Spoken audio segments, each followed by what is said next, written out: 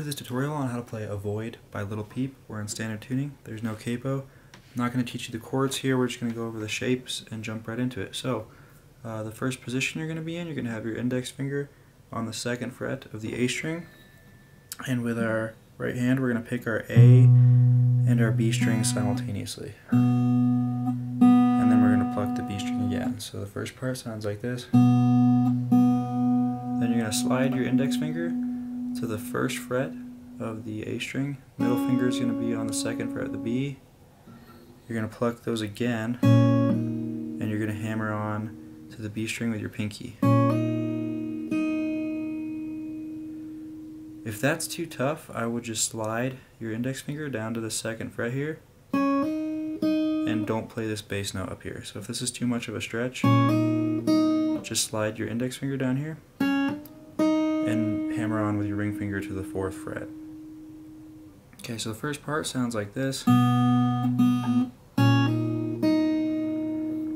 Then we are going to put our ring finger on the 4th fret of the low E. Pinky will stay on the 4th fret of the B. And we're going to pick our E and our B string simultaneously. Pick the B again. Drop your ring finger down to the 4th fret of the A string.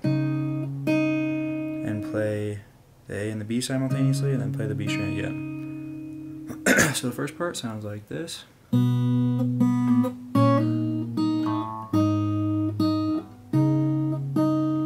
then the second part is going to sound pretty similar, but there's one slight difference at the end. So we're going to continue with this part. We're going to move our ring finger to that 4th fret of the low E. But then now we're going to slide our pinky up to the 5th fret of the B string, and our index is going to be on the 4th fret of the A string. And you're going to play the A and the B and the B. So that last part sounds like this.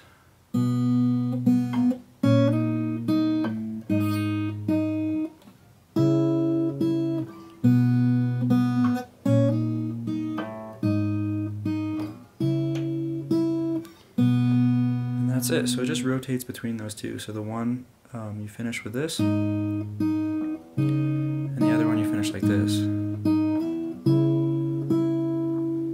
And that's it. That's as simple as it is. So I went through that all pretty quickly. If you have questions, go ahead and comment below. If you'd like to see more tutorials, please subscribe to my channel. Thank you for watching.